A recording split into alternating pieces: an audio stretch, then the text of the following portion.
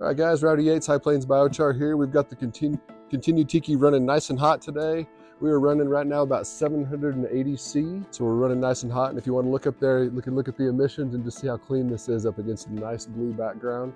That's one of the real beauties of being able to contain the emissions on the Continutiki kiln, is that we're able to control the temperature, bring it up to a lot higher temperature, and that in turn cleans the emissions up a lot from the normal Continutiki. Another one of the advantages is there's no fire danger with this situation, because there's no open flames compared to, we've still got a lot of dry grasses and material around here as this snow is melting off. We're still able to burn out here because we're fully containing the flames. So there's a couple of big benefits to that, but we're going to unload here in just a little bit and show you guys how much biochar this makes. But so far we've been making somewhere in the neighborhood of about 10 gallons per hour of biochar. So guys, we're running really hot right now. We're actually up over 800 C.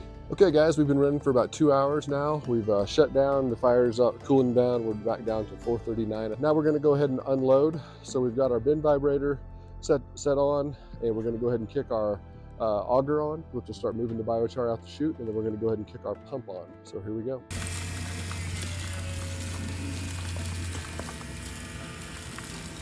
Kind of wrapping up our unloading. Still got a few more pieces coming out, but just wanted to give you guys an idea how this comes out. It's quenched, and it's because we use a grate, we've got much smaller pieces that are a lot more usable than some of the other big chunks that would come out of a Continutiki that typically aren't burned all the way. So we've made just under 20 gallons, between 15 and 20 gallons of biochar here, and we've ran for almost 2 hours today. So it kind of gives you an idea about how much biochar this makes, but that's a little bit more how we operate the Continutiki from High Plains Biochar. Contact us for more information.